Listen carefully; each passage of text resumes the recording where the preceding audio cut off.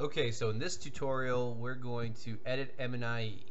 I'm going to send myself to Nellis for a week for whatever, and I'm going to pretend, at least initially, that I was told 1 or 2 meals are not going to be available on base. So if you don't know, usually when you are sent TDY to a military installation, DTS will automatically default you to the government meal rate or GMR rate.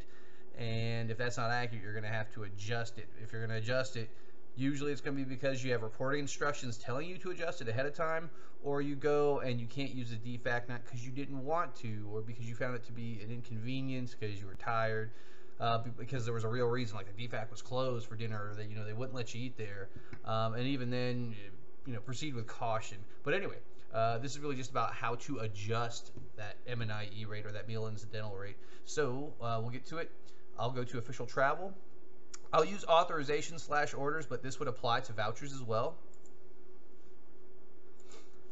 You can go to edit next once you find what you want to edit, and then expenses, per diem entitlements.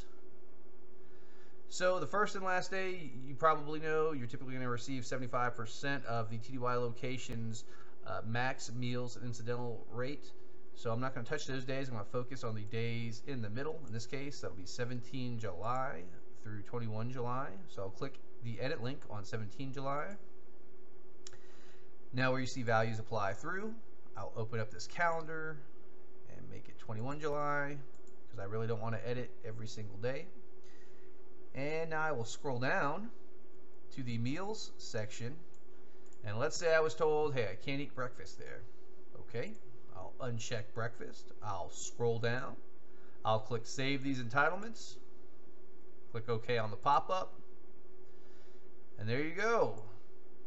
I don't know if you noticed, but my meal rate went from $18 and change to $42 a day. What if it's 2 meals I can't eat? Well, I'll click the edit link on the 17th. Have this go through the 21st yet again, just like I did last time. Let's say it's lunch. I'll uncheck lunch, scroll down, click Save These Entitlements, click OK on the pop-up. Really didn't change the rate. That's still the proportional meal rate. Whether it's 1 or 2 meals that I'm missing, I'll receive the same amount. So what if I find out I can't eat any meals on base? Let's click that edit link on the first day yet again. One more time, we'll extend this through the entire applicable period. Now uncheck dinner, scroll down to click Save These Entitlements, click OK on the pop-up.